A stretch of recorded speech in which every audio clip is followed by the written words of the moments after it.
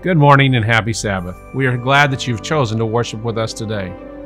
There are a lot of different things that happen in our lives every day. There's some things we pay attention to and some things we just let go. But this last Monday, we had the opportunity to come together as a church. And when I say a church, I want to sort of describe what that is, because all of our campuses here in town came together for the Memorial Day Parade. This Memorial Day Parade was put on by the city of Danbury.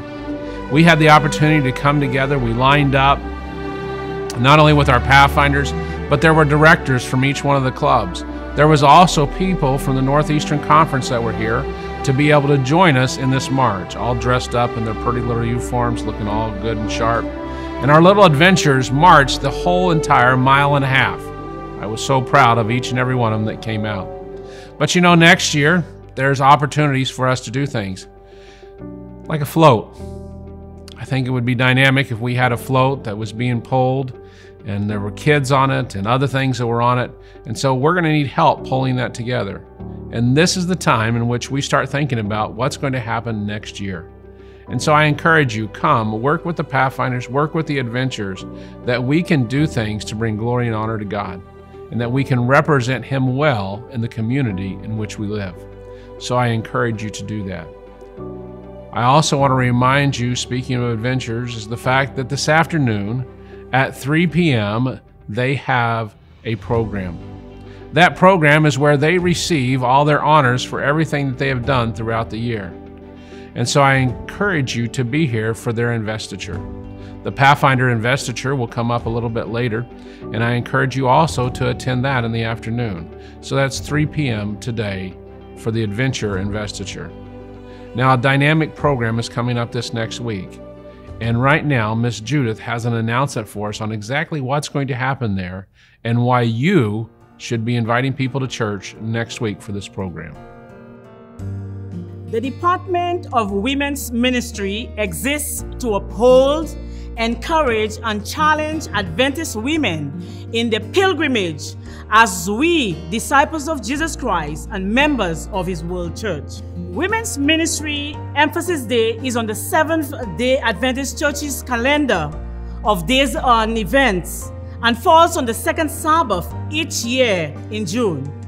This year, we will commemorate on June 11th, 2022. We will be taking this opportunity to plan a full day of activity, including the worship service, a fellowship dinner, and a hike for the afternoon program, where we will all fellowship together. It is an opportunity for women to lead out in worship service. We invite all women to come out, be involved, join. The women's ministry will also use this time to honor 3 beautiful women of our church. So come out and fellowship with us as we give God the honor and praise He so deserves. Remember to wear a touch of lavender, purple, and white. These are the colors of the women's ministry worldwide. May God continue to enlarge our territory as women. God's blessing. I want to thank our AV department for doing such a great job on all these videos. The time they put in of not only just taking them, but also editing them, also going around and getting them. For many of you, you enjoy these sitting down, but it does take time to do that. It takes finances to be able to buy the equipment and have everything work the way that it needs to work.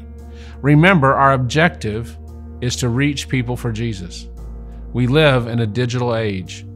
Let's all work together. Let's be willing to be shot on video, to be able to do those things that bring glory and honor to God. Please go to dbsda.org. Send your friends to dbsda.org. Our website is where people are going to connect with God. Also look for upcoming videos that are coming up. Video shorts that help people understand Jesus better. Help Him understand what's happening in our church and the wonderful things that are happening. I hope that you have a blessed and wonderful Sabbath. I know that God wants to bless you today.